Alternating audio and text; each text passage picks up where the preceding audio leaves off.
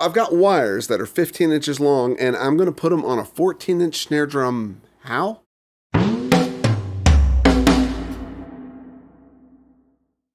Hey there, my name is Joel, and recently a friend of mine came over to the house and brought his new acquisition. It is a snare drum that he purchased because of my recommendation. He actually reached out to me a few weeks ago, sent me a text saying that he wanted me to listen to a song, and he really dug the snare sound and was wondering if there was a relatively inexpensive drum that would sort of give him a similar type of sound. Now, he specifically said he thought of it as a kind of a heavy metal snare drum. Not a heavy metal snare drum, a heavy but metal. But metal. Snare drum. He wanted a drum that had a really aggressive sound, was a big sound, maybe a Ludwig Black Beauty or some sort of a heavy kind of brass, maybe even a cast drum of some type. But he didn't really have the money for those things necessarily. He didn't want to spend that much anyway. And I got to thinking about it, and the drum that really came to mind is one that I have one of. It's a Tama Mastercraft steel snare drum from the early 1980s. And so I recommended he buy one. It has die-cast hoops. It's got extended snare wires, which I really, really love. I have several Mastercraft and or roller bed snare wires, the snare mechanism on that drum. And it's a great sounding snare mechanism. And of course, I got to thinking about it and went, this would be good fodder for a video. And I will say that even though this is not really part of my drum physics video, it is something that I think is really interesting because there's a lot of kind of physics involved in extended snare wire designs when compared to traditional designs that we're familiar with nowadays. So what do I mean by extended snare? Well, basically the snares extend past the edges of the shell. So basically snares that are longer than the drum is wide in diameter, basically. So 14-inch drum and 15-inch snares. These are extended past the diameter of the drum. And there are a few things that make extended snare designs interesting compared to regular designs. And it's what I have come to term horizontal tension versus vertical tension. And what do I mean by that? Well, extended snare designs are, by design or really by necessity, what I call horizontal tension designs, where typical snare drums are vertical designs. So let me explain the vertical first. Basically, when you engage a snare strainer, it's raising the carriage, which has the cords or the straps that hold the snare wires on the bottom of the drum. And it raises those vertically. And you're thinking, well, that's not really vertical tension, Joel, because the straps or whatever's holding the wires on bends around the bottom bearing edge of the snare drum and it's pulling on the snares. So really that's horizontal tension there, even though it's kind of vertical to begin with. And literally that's not really true because it's not truly horizontal. It's close. It's really close to horizontal, but it's really kind of coming in at an angle. And why is that? That's because of the snare beds. The thing that sets snare drums apart from other drums in terms of the shell construction is that the bottom of it, the snare side, have snare beds. Why do they have snare beds? Well, I have a set of snare wires here. These are 14-inch typical. They're actually missing a wire, and this one looks to be a little bit bent, but it still works great for my purposes. So if you actually just sort of look at this here, you see it's bent, or it's kind of sagging in the middle, right? Gravity's pushing on it. So the middle's lower than the edges. And you could, of course, pull out on this thing and you go, well, now it's flat. Well, really, technically, gravity's still going to have its way. The center is still going to be lower than the sides. So how do you get this curved shape to play nicely with a flat drum head? Well, you kind of don't. And by flat drum head, I mean like if, a quality drum has a nice flat plane of the bearing edge, whatever the shape of your bearing edge, whether it's like a dual 45 or a 30-degree round over or whatever. If you were to flip that drum over and put it down on a very flat surface and shine a light on the inside, you wouldn't see any light through because it's making contact all the way around because the plane of the bearing edge is flat. That's true of the bottom of the snare drum, with the exception of the snare beds. If you ever look at the bottom of a snare drum, you'll see that if you set it onto a flat table, you'll see that there are raised areas 180 degrees from each other. And they can be deep and narrow, or they can be really wide and really shallow. And, there's different kinds of snare beds. But where the snares lie on that bottom head, they raise the bearing edge by either cutting or molding, forming somehow this sort of curvature for the snare beds. Well, why do they do that? Well, they do that to create the bow that the snares naturally want to see. Because as this thing's laying in the snare bed, on the edges, it's higher than the rest of the bearing edge. 90 degrees from the snare beds is the low point of the bearing edge, and that straight across the middle of the drum ensures that the middle of the drum is low, but the drum head conforms to the shape of the bearing edge when it's tensioned. So that means that the high point of the snare bed is higher than the middle of the snare bed. So it basically forms this convex or concave. I think it's convex. Anyway, it forms, this shape and makes the snares fit nicely against the head, particularly when tensioned to a point where they're going to be responsive. You can tension them super tight and they don't become really responsive until you start really laying into the drum. But if you tension them to where they're responding well at all dynamic levels, they kind of are curved a little bit. And so the snare bed makes that curve possible. It also means that the tension that's coming from the straps or the cords around that bearing edge at the snare bed, it's high on that spot and kind of going down to the middle of the head. So it's not horizontal, it's actually kind of coming in at an angle.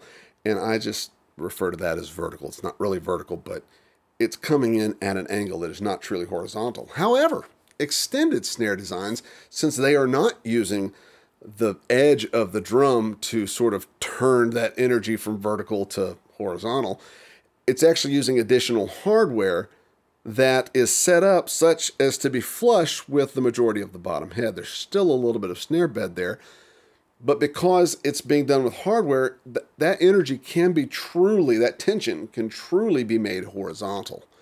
And so that means you don't have to have such deep snare beds. And strangely enough, you actually know of a very popular horizontal tension drum that's actually not an extended wire design, and that is the Rogers Dynasonic. It uses this little assembly here, which has a thumb screw that tensions the snare wires horizontally. Now, this entire assembly does fit underneath a 14-inch snare drum, so it is not an extended design, but it is a horizontal design. And as many of you probably know, the snare beds on a Dynasonic are virtually non-existent. In fact, I'm not really a historian of Rogers drums. I don't know as much about them as I do like Ludwig and Tama, some other brands.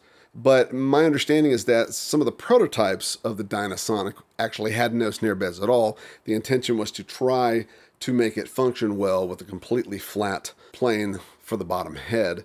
But gravity does kind of, get its due, and it did need to still have a little bit of a very, very, very shallow, very mild snare bed cut into it. So Dynasonics do have snare beds, but they're just really, really, really shallow because of the horizontal tension of the short wires.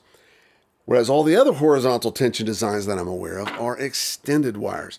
And that means that gravity is going to have its way even more. Because these wires are so much longer, and you put them under tension, perhaps the same tension that you would the Dynasonic snares, they're going to sag more in the middle. And I actually like that term because I like the effect of that sound.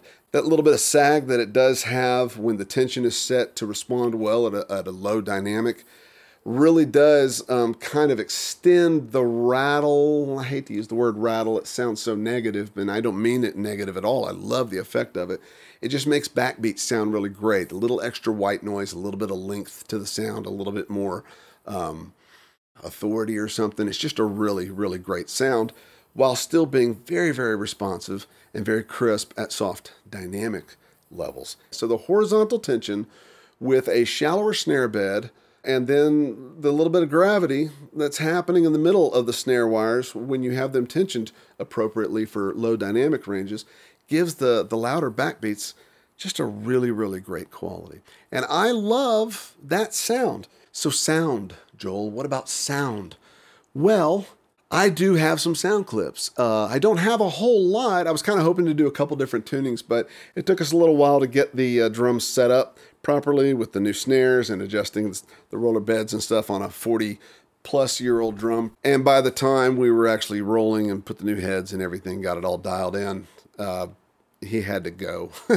But I did have a chance to play the drum, and then I used the TuneBot to replicate the tunings with the same types of heads on a Tama Powerline snare drum, which is the same exact identical drum, same shell, same muffler, lugs, lug count, the hoops, die-cast hoops. Everything was absolutely identical, the heads, everything, with the exception of the types of snares. The Powerline has normal snares, and the Mastercraft has the extended snares. So listen to these two clips. I only have one tuning, like I say.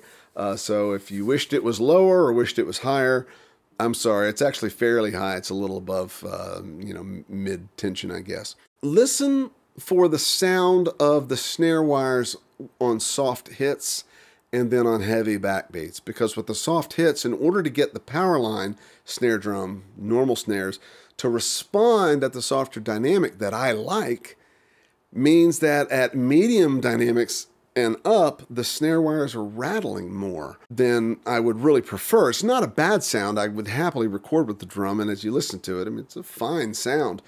But when you listen to the Mastercraft, how it responds well at soft dynamic levels, but then at medium and louder dynamic levels, it's not as rattly, though the louder hits do have that little bit of sag that makes the backbeat so satisfying. So listen specifically for those things. I'm kind of pointing it out. Maybe I shouldn't be. Maybe that's kind of cheating, telling you what you're going to hear. But do listen for those things, because that really is the difference between a horizontal tension extended wire design versus your typical, everybody makes it, normal 14-inch vertical tension design. So I hope this is interesting. Thanks for watching this video. If you like this kind of geeky content, well, you'll find it here because I'm full of it. Thanks for watching this. I really appreciate you being here. And please feel free to post your comments on the things that you observe about these two drums. Particularly if you're a younger player, are you familiar with extended snare designs? Is this new to you? Did you know there were snare drums once available back in the old days that had these long snare wires on it and these really cumbersome mechanisms? Have you ever played them before? I'm curious just to see, so feel free to comment. I'd love to know what your thoughts are on this.